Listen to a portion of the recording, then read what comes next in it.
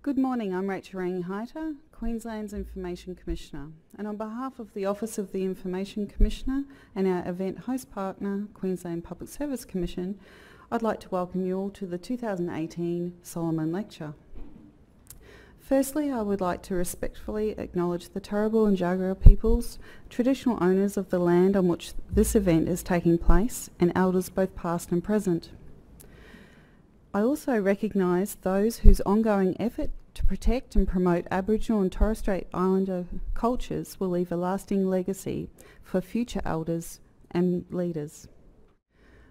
Firstly, I'd like to take this opportunity to acknowledge Dr. David Solomon, who is with us here today and in whose honour we hold our annual lecture.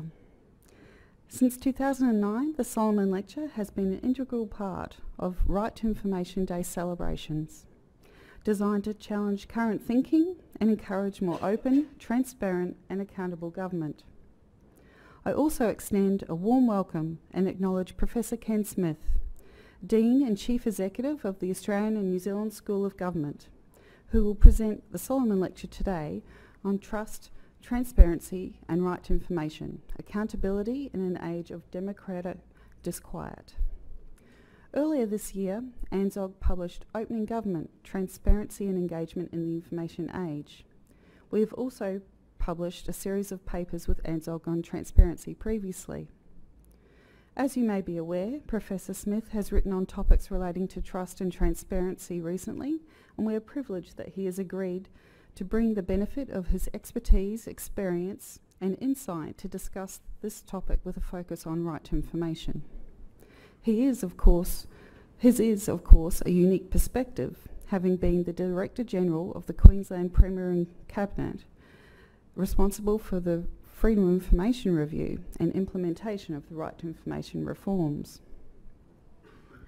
I also acknowledge our distinguished guests joining us today, including Vice-Chancellor Ian O'Connor, representatives of integrity bodies, including Chair of the Crime and Corruption Commission, Alan McSporran, Queensland Ombudsman, Phil Clark, Electoral Commissioner, Pat Vidgen, Crime and Corruption Commission Chief Executive Officer, Jenna Farrell, Acting Commission Chief Executive, Public Service Commission, Sonia Cooper, and my colleague, Right to Information Commissioner, Louisa Lynch.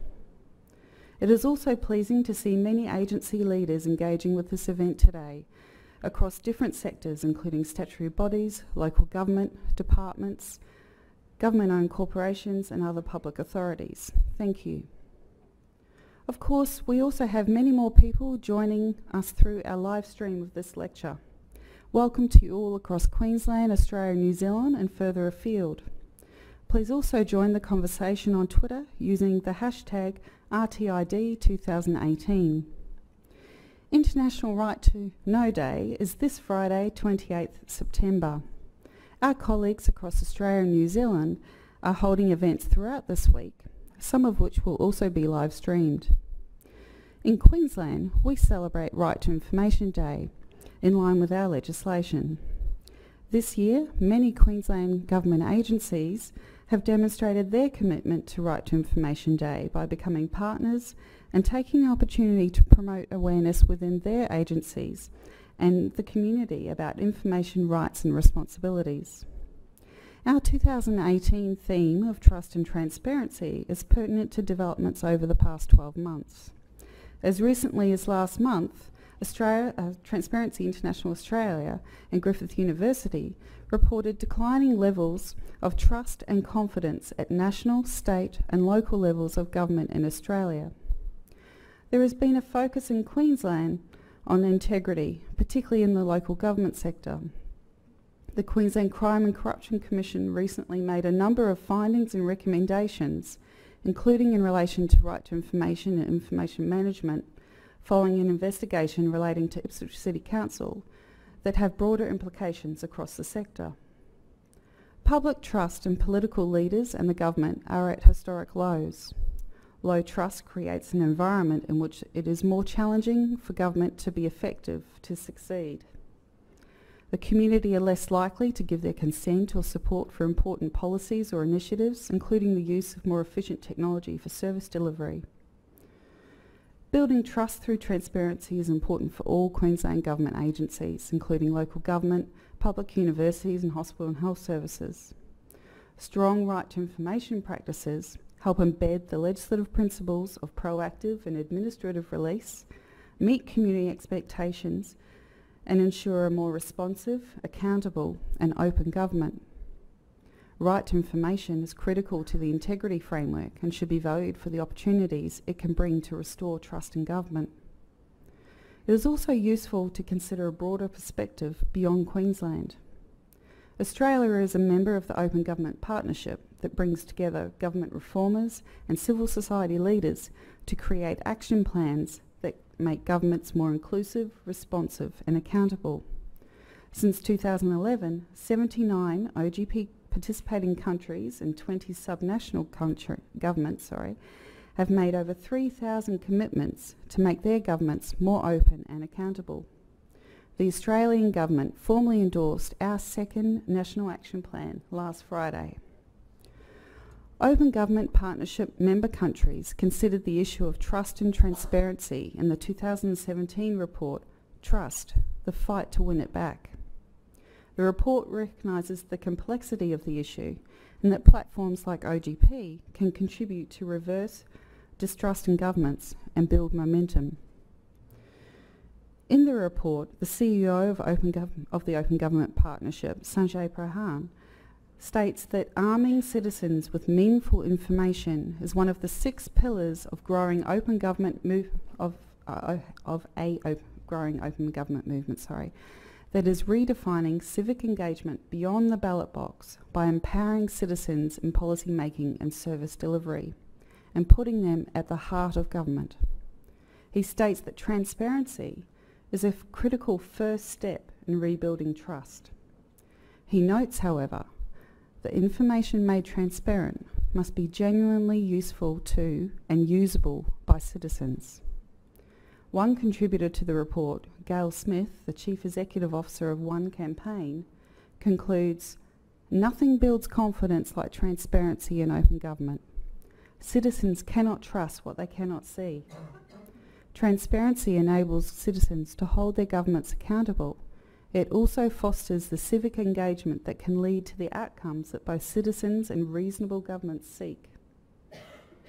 Earlier this year, during consultation in Brisbane on the second OGP National Action Plan, key ideas from participant discussions in relation to trust included building trust by first entrusting the community, providing them with greater information about public agencies. Clearly, there is a central place for information in building trust in government.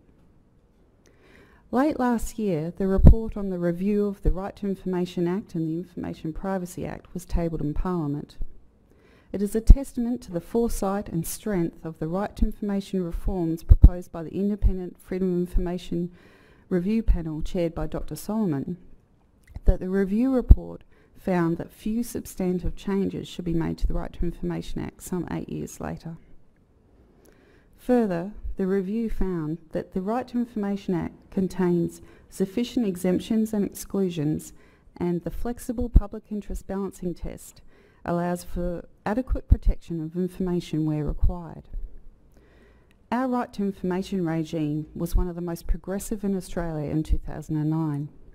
It remains a very strong and robust framework that can protect sensitive information where it would be contrary to the public interest to disclose it. This is the key principle of the Act.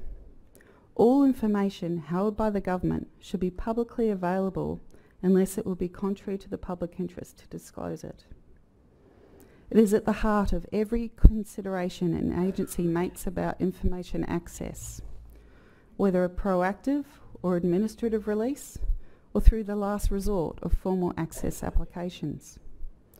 The challenge remains to embed the broader principles of right to information, such as proactive and administrative release, effectively into practice, and ensure implementation of RTI obligations does not sit just with those responsible for formal access applications.